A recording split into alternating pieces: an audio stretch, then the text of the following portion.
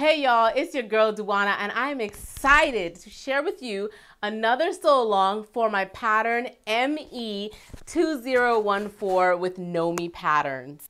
Oh my gosh, I love this. I feel super cute in it. This pattern makes me feel like going to a park. I want to carry like a bag, a picnic basket, or a woven purse or something with some flowers hanging out, you know, and just walking with it in my arms. And, you know, that's how I feel. That's what this pattern makes me feel. I just want to go for a walk in the park. You know, I think it's super cute. It's super me. I think it's definitely something I would wear out if I'm going out with some friends. The shorts are super cute. I feel like you can also lengthen them. I honestly plan on lengthening them because I want to wear them, but it's still cold outside and I can't wear shorts outside right now. So while it's still cold, I think I might do a version where I just make them long pants because I really love those pockets. You know, I'm not gonna lie, I also really liked my choice of shoes in this pattern. Go get your copy if you haven't gotten your copy. Without further ado, I now present you my sew along for ME2014. Here is the pattern. So let's get up close and personal. There are 3 views. View A is the dress with the cutouts. View B is the crop top and view C is the shorts. In this video, I will be doing the sew along for the shorts. All right, so let's take a look at the back. So make sure you are taking a look at the suggested fabrics. From that list, I chose denim for this pattern, but also I want you to take note of the finished garment measurements. When choosing the right size for this pattern, the main thing to look at is the waist size. So you want to choose the one that is closest to your waist, and that would help you choose the right size. So let's take a look at the pattern pieces that you need for the shorts. This is piece 9, this is the pocket, and you're going to cut 2 of these. Next is pocket piece number 10. This is the pocket facing, and you're going to cut 2 of these on fabric and 2 of inner facing. Then you're going to cut piece 20. This is the front of the shorts, and then you're going to cut 2 of these.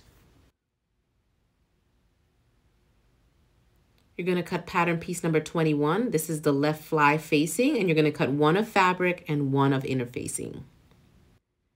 All right, so pattern piece number 22 is the right fly, and you're going to cut 1 of these.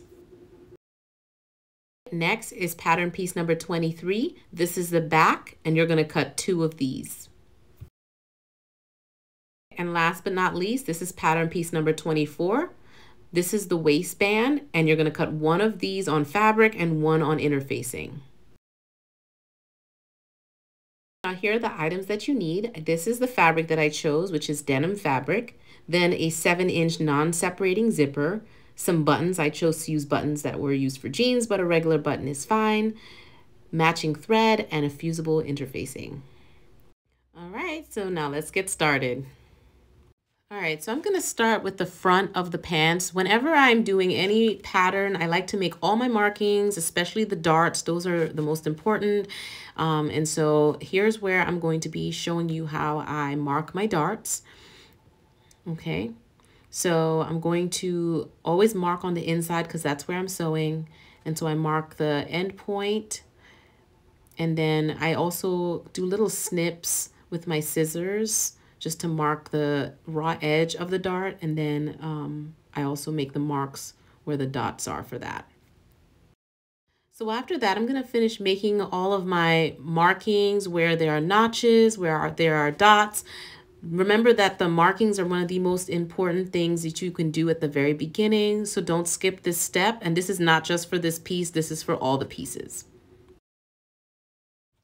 Okay, so once I've made my markings, especially for the dart, I'm going to put the darts together, matching the raw edges, and then pinning it up until the point. So once I'm done making my markings, I'm going to take my pattern pieces to the sewing machine and make the darts. All right, so when you sew your darts, you always want to start at the raw edge.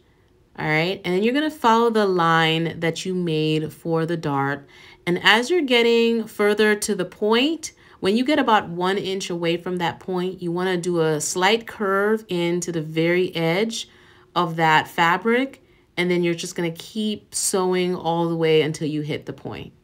The reason for this is to not show the dimpling at the end of your dart.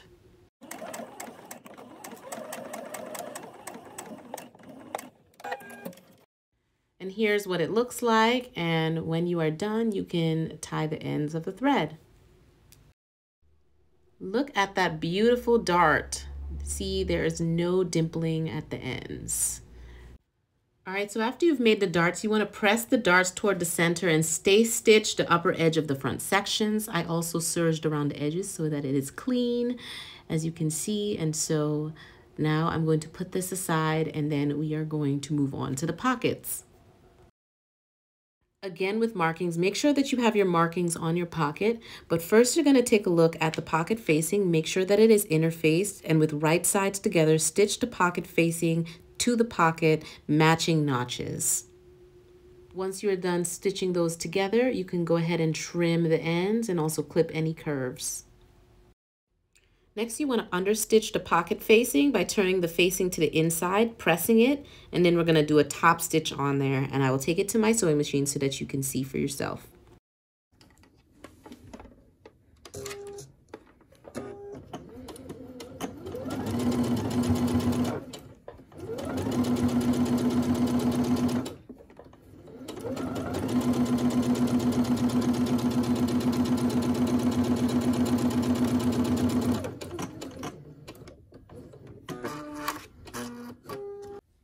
Once you have understitched, you're going to press under about 3/4 of an inch seam allowance on the lower and side edges of the pocket using your iron.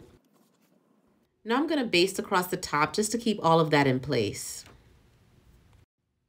Now you're going to take the pockets and you're going to pin it to the front, matching any small dots.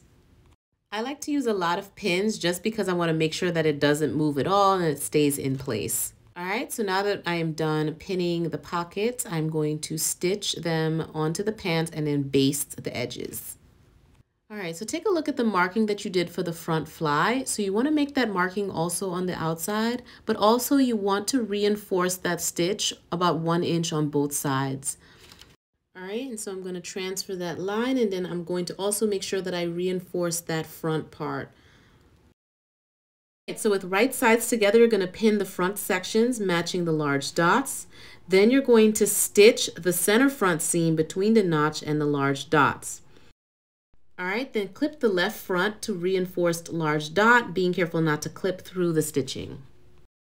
All right, so these should start to look like pants, which means that you are doing a fantastic job. Right, so now you're going to take your left fly facing that is interfaced and you're going to edge finish the curved edge of the left fly. I used my serger for that. All right, so now with right sides together, you're going to pin the fly to the left front edge of the pants. So once you are done pinning the fly, you're going to make sure that your dots are matching, and then you're going to go ahead and stitch it together. It may be a good idea to mark the dot on the top just so you can see it when you're stitching so you don't go past the dot. You want to make sure that you're about 1/4 an inch above that dot.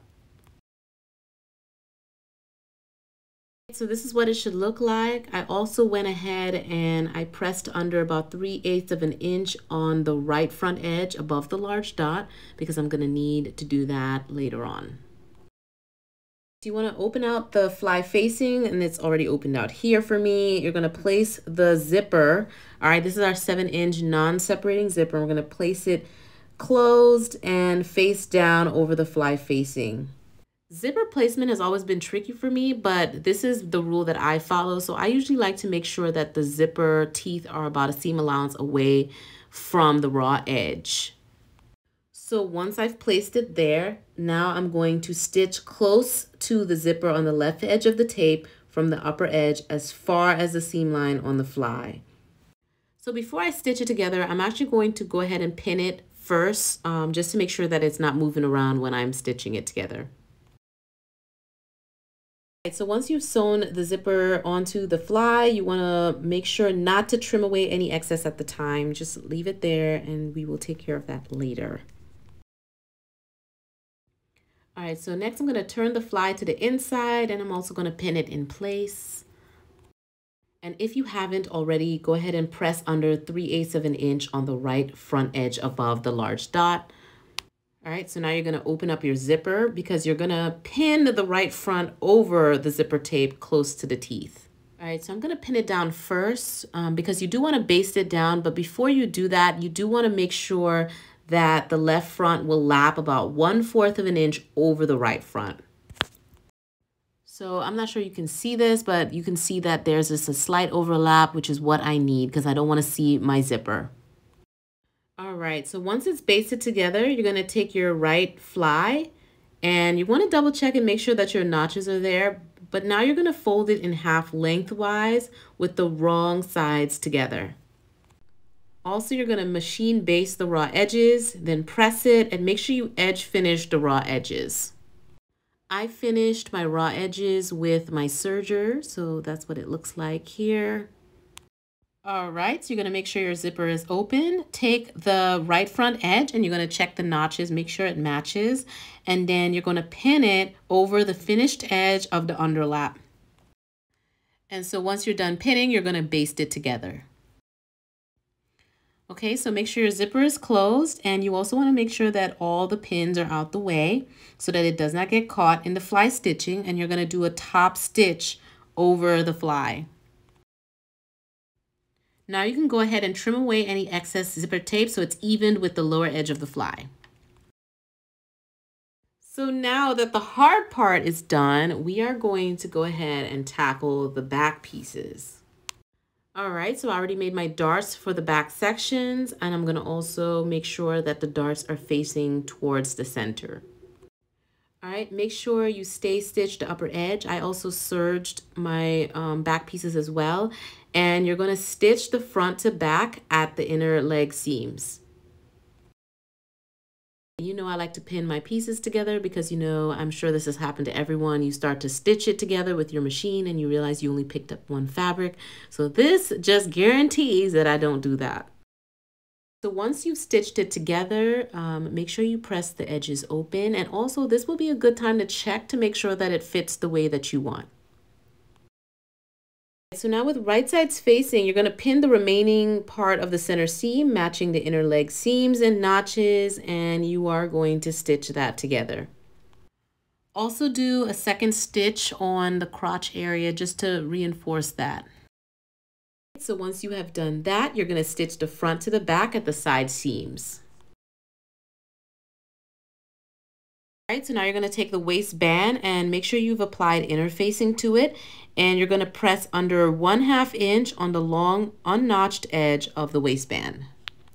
All right, so you're going to take your shorts and with right sides together, you're going to pin the shorts to the band, matching the centers and placing the side seams at the small dots.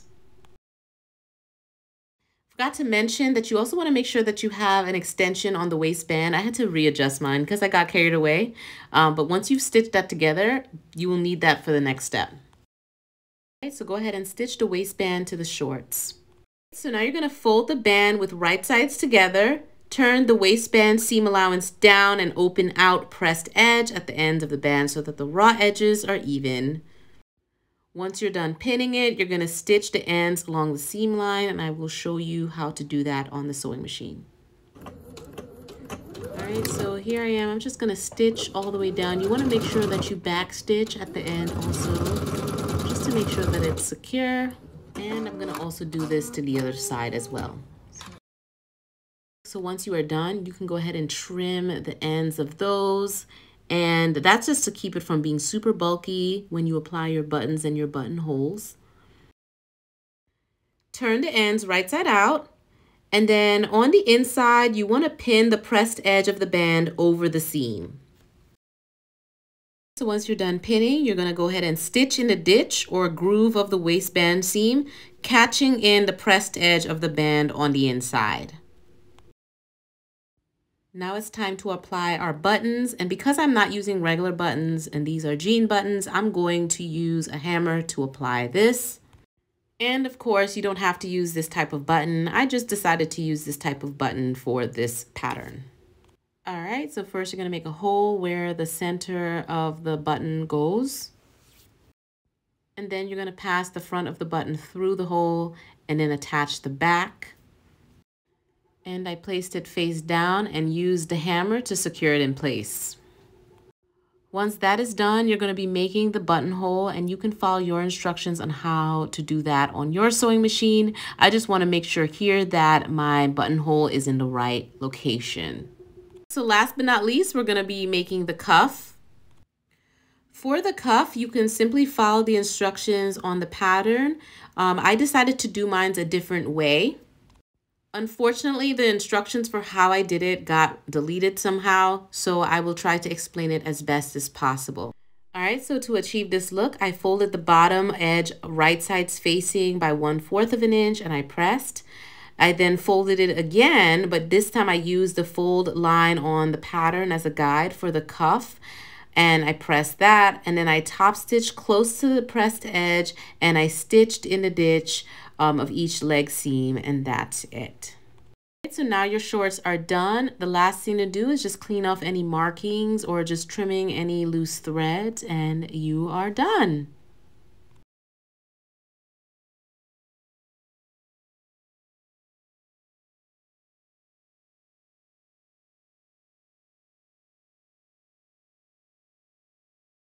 Thanks for watching. Don't forget to tag me in your makes for my pattern ME2014 of Know Me Patterns.